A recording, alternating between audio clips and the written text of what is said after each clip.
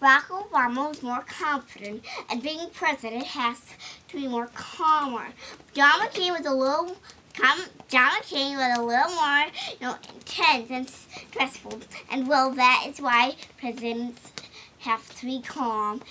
And that Barack Obama's evil eye said, "No, John McCain, we don't want to vote for you."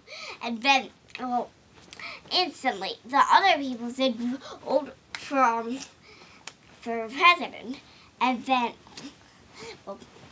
said the voter came to see if Barack Obama was more confident, and if he was more confident, he has to be more. He was more, he was more in the president, and that is why president is good.